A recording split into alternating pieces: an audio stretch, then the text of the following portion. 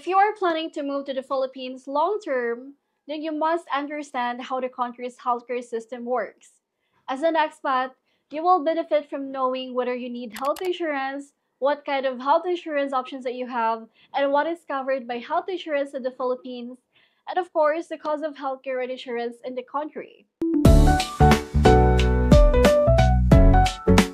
Over the last 25 years, the public health sector has undergone reforms that have improved healthcare standards in the Philippines.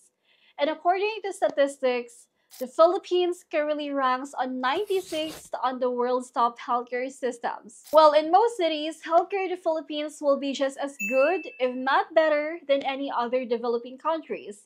And as a result of its high quality, low-cost private healthcare system, the Philippines has become a popular destination for medical tourism and permanent relocation. The healthcare system in the Philippines is a combination of private and public systems. So now let's talk about the public health system. Well, we have a Philippine Health Insurance Corporation, or PhilHealth. This is the country's primary public health insurance plan, and it was created to deliver universal health insurance coverage for the population, making healthcare accessible, available, and affordable for many. Taxes, subsidies, and premium contributions of PhilHealth member fund the public healthcare system. So these funds actually provide a universal healthcare system to all Filipinos and optional access to foreign legal residents. So the system includes a government-run hospitals and health centers that offers a low cost of free medical services. However, due to limited resources, the quality of care in public facilities may not be as high as in private ones. There is also a critical shortage for medical professionals in all regions outside Manila that results in crowded hospitals, understaffed, and long wait lines. And also, public hospitals offer a low cost or free services, and it is actually the advantages of Philippines healthcare system because of its accessibility and affordability, especially for those in need. And you know what, guys? There are over 700 public hospitals that are funded by the government that offers a low cost or even free services to Filipinos who cannot afford to go to private healthcare. Although it's affordable, but the public healthcare system has well-known challenges such as limited resources, understaffed, and outdated building and long wait times, which is very frustrating, right? And among the basic coverage that are covered by the public healthcare system are vaccinations, routine checkups, and basic medical treatment. And some of the public hospitals in the Philippines are Philippine General Hospitals in Manila, also Vicente Soto Memorial Medical Center in Cebu City, and of course, the Southern Philippines Medical Center. So now let's talk about the private healthcare system. So actually, this is more advanced and offers a better facilities and services. It includes privately owned hospitals, clinics, and health centers that cater to those who can really afford to pay for their medical expenses. And most private healthcare providers are in major cities such as Manila, Quezon City, Davao City, and Cebu City. And I know a lot of expats and foreign retirees actually find the private system options more appealing because of its really nice services. Well, the doctors in public facilities can be just as good. In fact, some doctors actually work for both public and private hospitals. But for expats, the equipment, facilities, doctors, treatment, they actually choose the private health facilities. And also, private healthcare offers a high quality medical care, shorter wait times, comprehensive services, comfort and amenities, advanced medical procedures, and more personalized care, but it actually charges significantly higher prices than any public healthcare or hospitals. So some of the private hospitals in the Philippines are St. Luke's Medical Center in Quezon City, the Medical City in Pasig City, Changhua Hospital in Cebu City, and University of Cebu Medical Center in Cebu. Although private healthcare is largely expensive for the average Filipino, but expats find it more affordable than at their home country.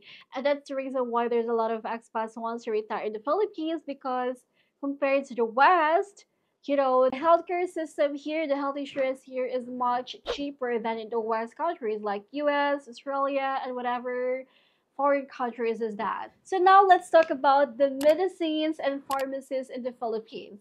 Well, these things are actually widely accessible, guys, whether in large cities or rural areas, because they offer a range of generic and branded medicines. And it's also common to find 24/7 pharmacies along many avenues in the city, in the province. So now, guys, let's talk about how can expats obtain a health insurance in the Philippines. Well, expats in the Philippines have two options for health insurance.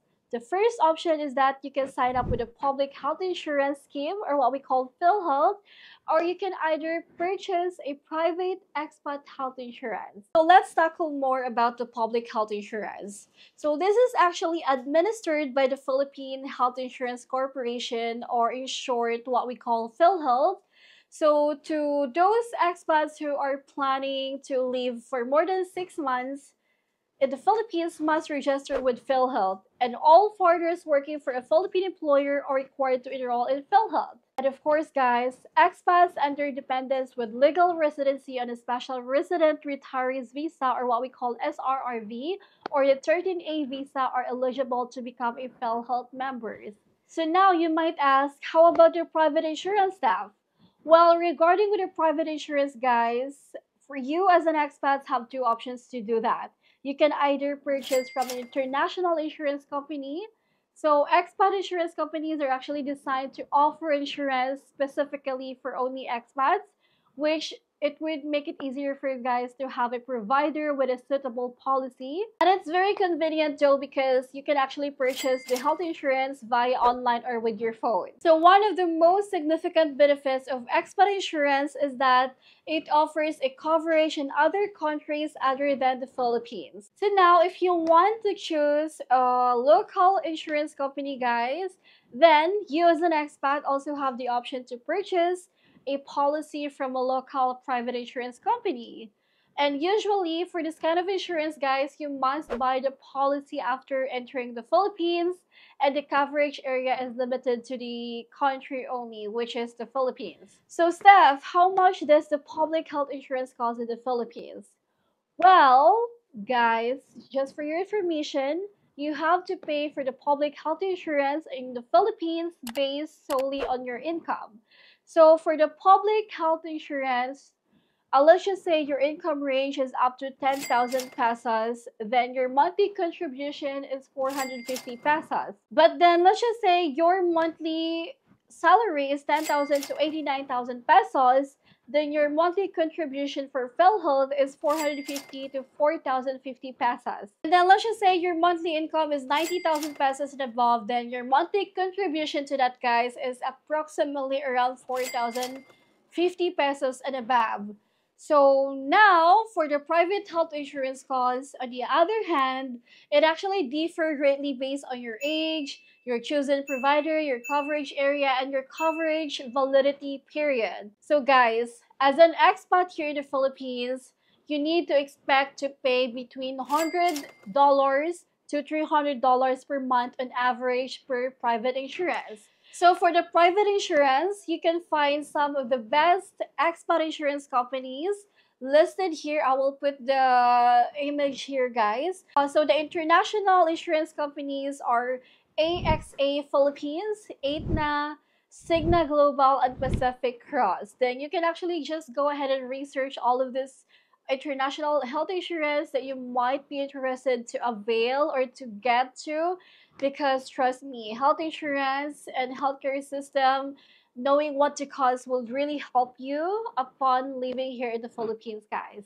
So yes, that's it, everybody. Thank you so much for watching my video. And if you guys have any more questions and concerns about the healthcare system here and health insurance here in the Philippines, then you can go ahead and comment down below. I would love to answer some of your comments. And of course, please do not forget to subscribe to my channel, click the like button, and click the notification bell for more videos update. See you to my next video. Bye!